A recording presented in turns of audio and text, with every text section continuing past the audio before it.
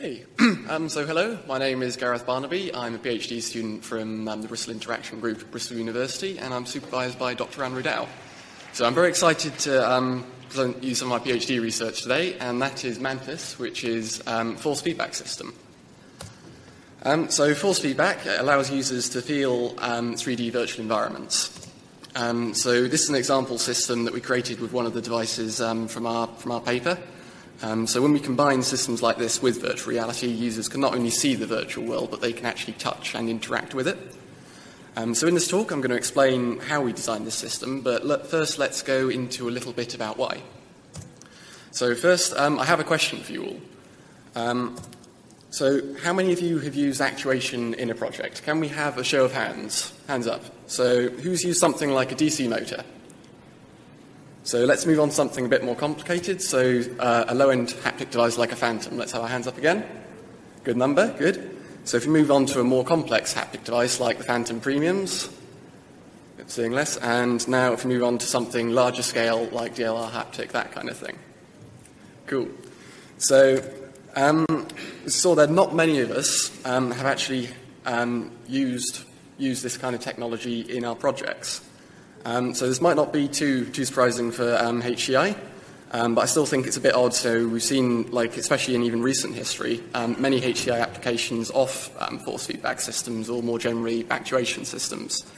So even at US last year, we had examples in Trustformer, so big actuated mechanical systems, Meta-arms, which is once again large-scale actuation, a bit in dual panto, so small-scale haptic interaction. And even in the design competition, we're working with small-scale actuation systems.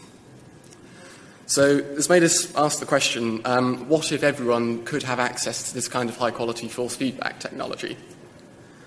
So this is why we made Mantis. We think with this kind of technology, we can unlock a wide range of possibilities for end users. So why are the current sort of especially high-quality force feedback devices so secluded? We're going to visualize this with a Venn diagram. So first, we'll draw a circle of applications. So this is the applications that can benefit from the addition of force feedback. So generally, this technology is useful in 3D virtual environments. So things like 3D design, 3D CAD modeling, immersive environments for like data analysis, so you can interact with the data and scroll through it. They're used a lot in things like medical training and general training. Also things like teleoperations, so they're used in systems like optical tweezers to manipulate matter on very small scales. The list goes on. So now if we also add a circle for mechanical factors, so here we're looking at the mechanical properties of the devices themselves. So we've got things like the quality of the feedback, so you get a big range in quality, so lower cost devices tend to produce lower quality feedback than high cost devices.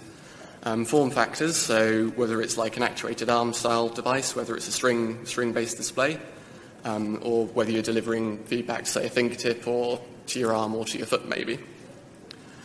So then also workspace. So workspace is talking about how much physical space we can use the device within. So a small arm, you only get sort of this much space to move your hand in. If you get a much bigger arm, you can use a lot more of your body's range. And also like the maximum force these devices can produce. So we see a crossover between applications and the devices themselves. So some applications are suited to some devices. So there's not like a one device fits all.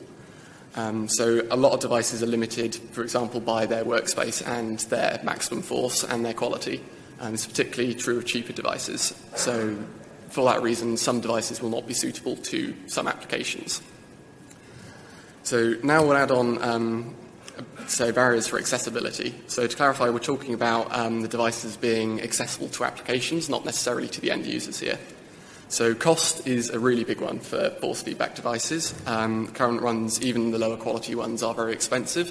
And if you want to get a high quality one, you're looking at a lot of money to get access to that device. Programming them is not easy. You need generally programming experts or people who are very good with the technology to create anything with them. And procurement is actually difficult. Like, you can't just buy these things on Amazon. So once again, we get a bit of a crossover here. So we get a crossover of applications that have devices that are accessible to them. Now, when we sort of put this into the current pool of devices, we see these crossovers as kind of like almost mutually exclusive.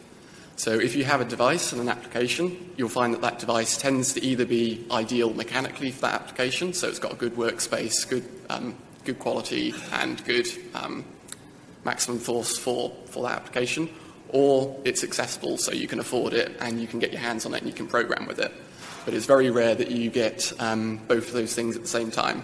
So that's why we want to create Mantis. So we want to make devices that are suitable to a wide range of applications whilst also being accessible to them. So this is a video from our, the video we submitted. So just to show the kind of devices we've been creating with it. So yeah, let's let that run.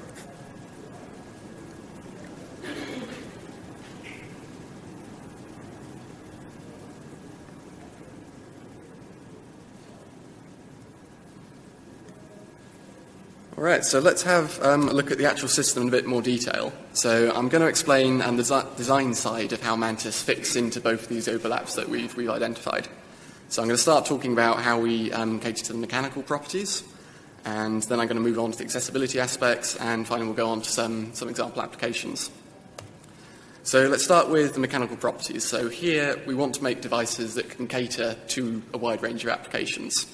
So what this means is that some applications, they require larger workspaces and some of them don't. So how can we cater to both? The answer to that is scalability. So in our paper, we demonstrate that our system is actually very scalable. We can make devices in both small workspaces and large workspaces, all with the same system. So both the example devices that you saw in that video, they're actually the exact same electronics, same motors, same sensors. It's like the same guts of a robot, just with a different mechanical structure built around it. So the desktop size one is about the same as the Phantom Premium 1.5 in terms of the size. The large one is just, it's large. So there's a bar chart showing the total workspace of the device there. So about 5 cubic meters of usable space with the big one.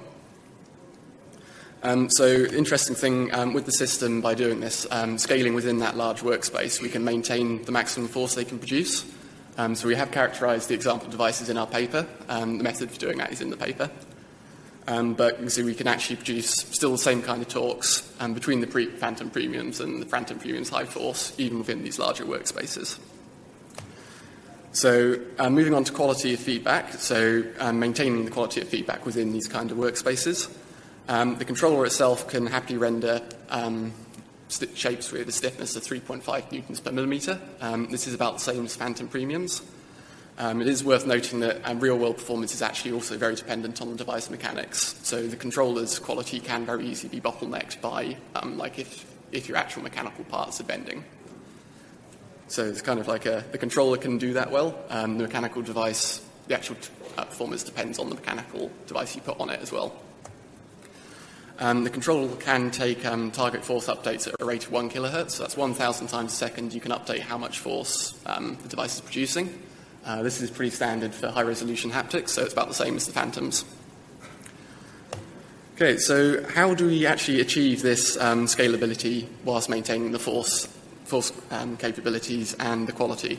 So the answer to that is admittance control. So we have a flexible admittance control scheme running these devices.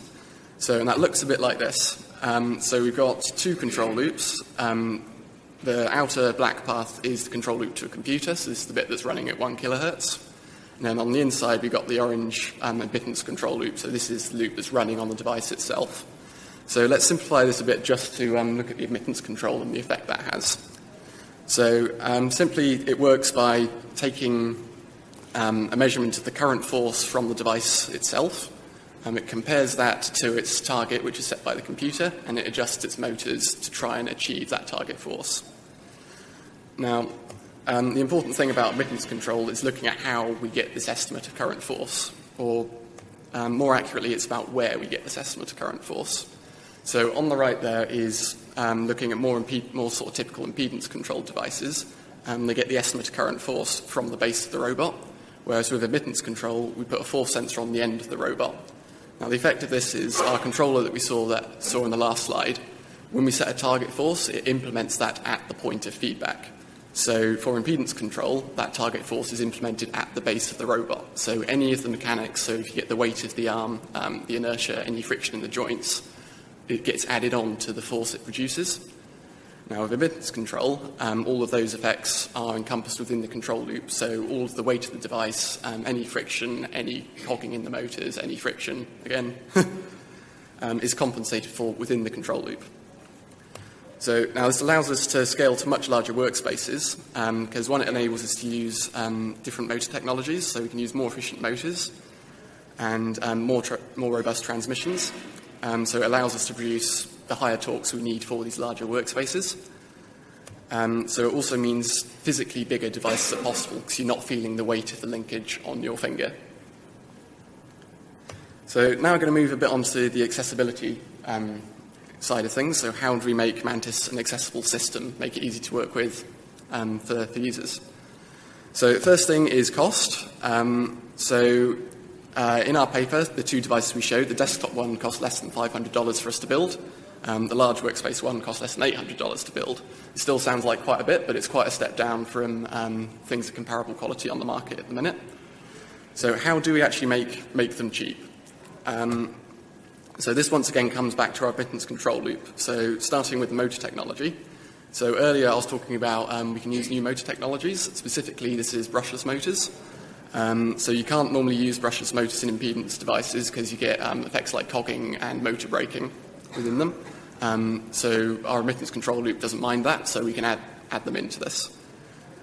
So the higher efficiency of brushless motors mean that, especially desktop-sized devices, we don't need any transmission at all. We can bolt the arm sections directly onto the motor, so we save a lot in manufacturing, a lot in assembly. So admittance control also allows us to use cheaper transmissions. So in the larger workspace, we're using timing belt drives. We can use these because, so normally in impedance controlled devices, these would introduce friction, which would be bad. In the case of admittance control, we're compensating for that friction, so we can use them. It also ties into the mechanical design, so we can use the sort of cheaper materials and higher friction parts. So one issue with admittance control is we need a 3D force sensor, and that's not cheap and it's not easy to put on the end of a device. So we built our own, less than $10. So it's based on laser cut acrylic with the same kind of load cells that we saw earlier glued onto it. So it's easy sort of DIY approach. Since then, we've made one based on the PCB instead of the laser cut acrylic. So cost was not the only barrier to application that we identified. How can we make them easy to create with? So we mentioned earlier they're connected via Ethernet. So we've got a server application that will run in a desktop machine or a laptop, which manages all the devices. It will talk to them. It will handle the API for you. Then you can talk to this server just with sockets and Ethernet sockets. So pretty much any application that can run a socket, so C code, Python, Java, anything, can talk to these devices. So what kind of things can we put here? So first off, we can interface them quite easily with anything like Open Haptics or Chi3D for the more realistic haptic rendering. But I think more interestingly, we've done it with Unity. Now, so we don't get the sort of very high realistic haptic rendering with this, but what it does do is it makes it incredibly easy for people, especially novices, to create with force feedback systems. So cost was one thing, so how can we make them easy to procure? We're open sourcing it. So first off, we've done a step-by-step sort of IKEA-style guide for the desktop device in our paper. This is going to be available online along with all the designs, so you can download the files and laser cut your own. So I'm also hopefully planning to launch a startup company to sell parts, kits, and ready-to-use devices. So quickly go through some example applications. So we got the two devices we've already seen in the paper. We showed you this one at the beginning, which is just a combination, so a large workspace 4-point system we built for the devices. We can do the same thing in a smaller workspace, so this is the system we were demoing on Monday. And we can also put them in mobile workspaces or wearable systems. So I think also in future we can scale to a lot of different form factors. So I'd be very interested in looking into it, for example, foot-based haptics. So VR still has like a locomotion problem. It would be very interesting to try strapping some of these devices onto your feet to try and fix that. So to summarize, Mantis is an accessible, scalable system. We can create force feedback devices suitable and accessible to a wide range of applications and users. We're very excited to present it to you and hope we can see more kind of projects with this technology in the future. So just to wrap up a bit quickly, I want to go through my personal motivation for this project. So there's numerous examples of projects or devices that have taken secluded technologies and made them very easily accessible. So these include Oculus, so with DK1 kicked off sort of current big wave of VR headsets that are going on. MakerBot, very similar with 3D printing, and Arduino with embedded electronics, like a lot of the demos here, we're running Arduinos now. So these examples show how making a technology affordable, flexible, and accessible can lead to a large increase in use of that technology. So force feedback is, I think, a really cool technology that hasn't been fully realized for quite a long time. I think it's really got the potential to change how we think about and interact with our computer programs. So the demo that I hope a lot of you saw on Monday is just the beginning. There's a lot more we can do with this and a lot more ideas we can explore with this technology. I really want to get this project into the hands of as many people as possible and try and get loads of people creating with it. So if you are interested in working with force feedback or Mantis, please do get in touch. I want to hear from you and I want to work with you. Cool, that's all. Questions?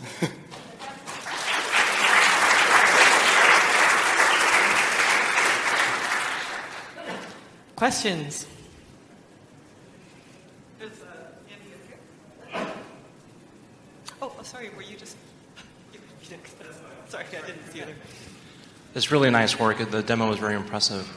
You know, one of the things that when I first tried the Phantom that was just so impressive about the device was its ability to render texture.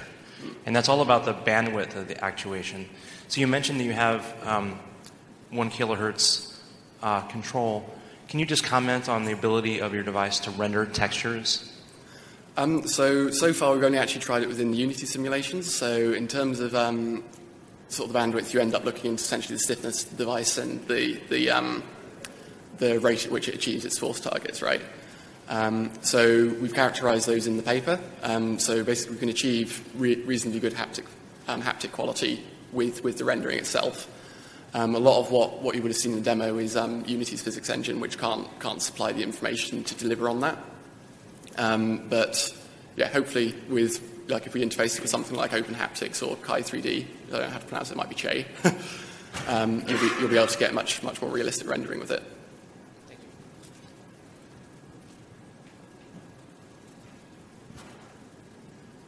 Hi, Robert Kovac from Hasso Partner Institute. Thank you so much. It's a beautiful talk.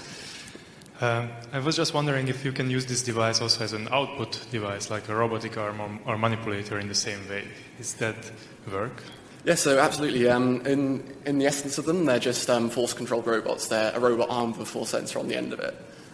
So they've got the position feedback in them, so you can use them as a force or position-controlled device. The actual robots you were demoing had a bit of both in them. So you saw the demo, right? So if you take your finger out of it, it sort of goes into a position control mode where it sort of pulls back and then waits for you to put your finger back in. So this is stable in the same way if you don't have the admittance control at the end or the feedback? Yeah, exactly. So you can't. So admittance control, it needs to be grounded at the end. So if you don't have that point of force feedback, it's if you get a bit of drift in the sensors, it'll sort of go. So you need to be actually interacting with something to use admittance control. But when you're moving into position control mode, you just sort of switch that off and just run on the encoders, position encoders. Thank you. Fantastic. Why don't you let the next speaker set up? And as he does it, I want to ask one last question, which is how the important part of the accessibility, since you stated that as a major goal for this, it's impressive work even without that, is how hard is it to actually make and build one of these? You said kits, but like how long would it take someone with a bit of hands-on experience to be able to design a version and build it? So that very much depends on the device itself. So the desktop-sized device we had in the paper, it's literally you just need a screwdriver. All the electronics are plug and play. You just plug in the motors, you plug in the encoders. The rest of it, you just bolt it all together. So I said we've got for the desktop device, we've got the IKEA-style guide. So if you are interested in how to build them, look that up. So it really is fairly simple. It's just putting screws in the right places. Looking forward to trying it. Okay, so another round of applause and.